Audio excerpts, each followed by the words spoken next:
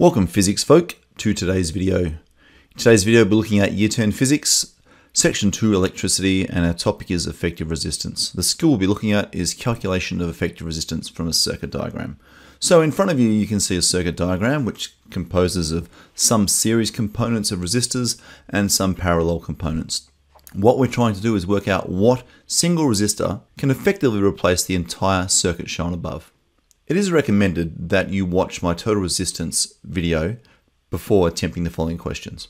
Question number 1. Calculate the effective resistance, RT, also known as total resistance, for the following circuit. So as you can see, we have a 100 ohm, a 300 ohm, and a 400 ohm resistor in this circuit. And we want to replace that all by one single resistor. So first of all, the question, is it a series or parallel circuit? Well, in this case, it's a series circuit. There is simply one path that charge can follow from the positive terminal of the battery around to the negative terminal. So it's a series circuit. So first of all, let's state the variables. We wish to find the total or effective resistance. That's equal to question mark. Our first resistor, R1, is 100 ohms. Our second resistor, R2, has a resistance of 300 ohms. And our third and final resistor, R3, has a resistance of 400 ohms. Second step, select the equation. Well, for a series circuit, the total resistance is simply the sum of the three individual resistors. And now we're going to substitute our values in and solve. So RT is equal to 100 plus 300 plus 400. In total, it is 800 ohms. So the effective resistance for this circuit, circuit A, is 800 ohms. Question number 2, the same again. Calculate the effective resistance, also known as the total resistance, RT, for the following circuit. The question is it a series or parallel circuit? Well, we can see that this is parallel.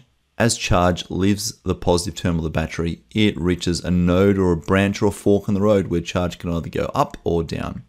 There's two distinct branches, so this is indeed a parallel circuit. So let's state our variables. We want to know what is the total or effective resistance. The resistance of the first branch of the parallel circuit is R1 and it's equal to 500. And the second resistor, R2, in the second branch is 500 ohms as well. Our equation for a parallel circuit is as follows. The total resistance, or the effective resistance, is equal to the inverse or the reciprocal of R1 plus the inverse or the reciprocal of R2, all raised to the power of -1, which means we're finding the inverse or reciprocal of that bracket. Substitute our values in and solve. So the effective resistance is equal to the inverse of 500 plus the inverse of 500, all to the power of -1, which gives me a value of 250 ohms. So the effective resistance for circuit B is 250 ohms. Question 3, very similar. Calculate the effective resistance, RT, for the following circuit. Here we have 1, 2, 3 branches in parallel, each of value 600 ohms. So question is it a series or parallel circuit? We just identified that there are 3 branches, so this is a parallel circuit. We want to state our variables. RT is a question mark. First resistor, R1, is 600. Second resistor in the second branch, R2, is 600. And the third resistor in the third branch is 600 ohms as well. Our equation is as follows. We substitute in our values and solve. So we can go the 600s, and that will give us a total or effective resistance of 200 ohms. So the effective resistance, RT, for circuit C is 200 ohms. Question 4, calculate the effective resistance, RT, for the following circuit. This one's a little more complicated. Is this series or parallel? Well, it's a combination circuit. You can see there are 2 parallel sections in series. Section A is in parallel, section B is in parallel. Section A, let's do some calculations. Our variables are RT, R1, the first branch is 200 ohm resistor, R2, the second branch, is a 400 ohm resistor. That of course is in parallel, so we use the following equation. We sub our values in and we end up with a total or effective resistance for that particular parallel section of 133. So let's replace that in circuit D. So that's been replaced by a single resistor of value 133. Let's now look at section B in parallel. Now the variables for just section B are as follows. We want to find the total or the effective resistance, that's question mark. The first resistor in branch 1 is 4 kiloohms. Now we write that down as 4,000 ohms. The second resistor in branch 2 is 8 kiloohms. We write that down as 8,000 because a kilo represents 1,000 ohms. Select the equation, they're in parallel, so we use the following equation. We substitute our numbers in of 4,000 and 8,000. And we get an effective or total resistance for section B of 2,667 ohms. So that section B is replaced by a single resistor of 2,667 ohms. Now clearly we've got 2 sections now that can be added in series. So let's combine the 2 sections in series. Again, stating the variables to set this out. Total or effective resistance is our question mark. First resistor is 133 ohms and the second resistor is 2667 ohms. This particular calculation is in series, so we use the following equation and we sub in our values and we end up with a total or effective resistance. So this took many steps to find the total or effective resistance for circuit D, but in the end we found it to be 2800 ohms. Question 5, calculate the effective resistance for the following circuit. Is this in series or parallel? Well, we can see it's a combination again, and there is a parallel section in series with the 250 ohm resistor. First of all, section A, here's our parallel section. Let's work out our total resistance for just section A. So we want to know the total resistance. We know the first branch has a resistance of 100 ohms, and the second branch has a resistance of 500 ohms. We select our equation, it's in parallel, so we use the following equation. We substitute in our values 100 and 500 into the equation, do our calculation, and we end up with an effective resistance for section A of 83 ohms. So that combination for section A in parallel is replaced by a single 83 ohm resistor. Now we have two resistors in series, so let's combine these two. So again, we state our variables. We want to know what is the total effective resistance for this circuit RT. R1 is 83 ohms, R2 is 250 ohms. We select the equation, well it's in series, so we add them together. Put in our values, we sub in and solve. 83 plus 250 gives us a total and effective resistance of 330 ohms. Question 6, the effective resistance for the following circuit, circuit F. Is this series or parallel? Well, once again, it's a combination. However, there's a clear series section that's in parallel with a 500 ohm resistor. So here's section A, it's in series. So section A, let's work out the value of this particular section. State the variables. We want to know what's the total resistance of section A. First resistor is 250, the second is 250. These are in series, we simply add them together, R1 plus R2. Put our numbers in, 250 plus 250 gives me a branch resistance here of 500 ohms. And so we replace that combination of series resistors with a value of 500 ohms. Clearly now we have two sections in parallel. Let's state our variables. Let's work out the total resistance. The first branch has got a resistance of 500, second branch has a resistance of 500. Let's select the equation. Well, they're in parallel, so we'll use the equation as follows. Substitute and solve. Let's sub in our values, 500 and 500. Use our calculators correctly, and we end up with a total or effective resistance of 250 ohms. So the effective resistance for circuit F is 250 ohms. Question 7, calculate the effective resistance for the following circuit. Is this a series or parallel circuit? Well, once again, this is a combination circuit. There are two series sections in parallel.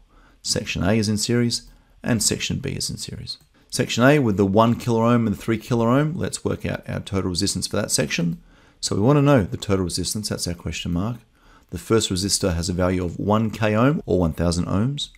Second resistor has a value of 3 kilo ohms or 3000 ohms. The equation we're going to use is that of a series circuit. We'll substitute our values of 1000 and 3000 in, and we end up with a total or effective resistance of 4000 ohms in the top branch. So that series combination can be replaced by a single resistor of value 4000 ohms. Section B, we have two 500 ohm resistors in series. We want to work out the total resistance for this section. The first resistor is 500, the second resistor is 500. We want to select our equations, they're in series, so we simply add them together. Substitute in our values of 500 and 500, and we find this branch has a total or effective resistance of 1000 ohms. So the 500 and 500 in series adds to give us a single resistor of 1000 ohms. We can now see that we have two resistors in parallel. Let's state our variables. We want to find out what is the overall total resistance for circuit G. The first branch on the top has a resistance of 4000 ohms. The second branch on the bottom has resistance of 1000 ohms. We're using the equation for parallel circuits. As such, we substitute in our values. R1 is 4000 and R2 is 1000. That gives us an effective resistance of 800 ohms. So the effective resistance for circuit G is 800 ohms. Our final question, question 8. Calculate the effective resistance for the following circuit.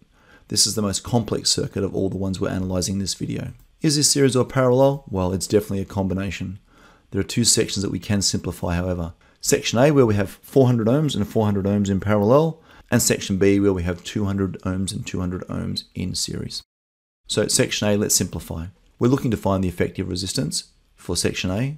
We know the first branch has a resistance of 400, R1 equals 400, R2 is 400 as well.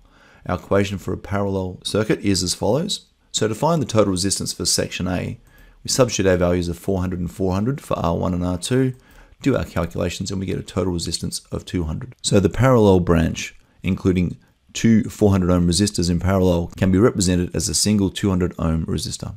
Second branch, which is section B, are in series. Let's work out our effective resistance for these two. So the first resistor R1 is 200, the second resistor R2 is 200. To work out our total or effective resistance, we simply add the two together.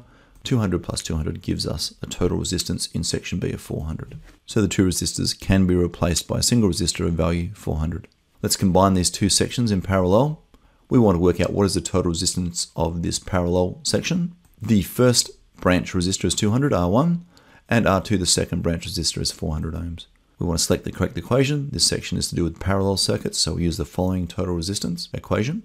We now substitute in our values for R1 and R2, and we determine that parallel branch has a total resistance of 133 ohms. So the two parallel branches can be replaced by a single resistor of value 133 ohms. Our final step, let's combine these two sections which are in series. So we want to find out what's the overall effective resistance RT of this circuit. The first resistor has a value of 133 ohms, the second a value of 500. We select the equation for series resistors, which is simply RT equals R1 plus R2. We substitute our values for R1 and R2, and we find the effective resistance for this circuit, circuit H, to be 633 ohms. Thank you for watching this video. If you've enjoyed and indeed learned something from this video, please remember to like, share, comment, and subscribe. And as always, thanks for watching.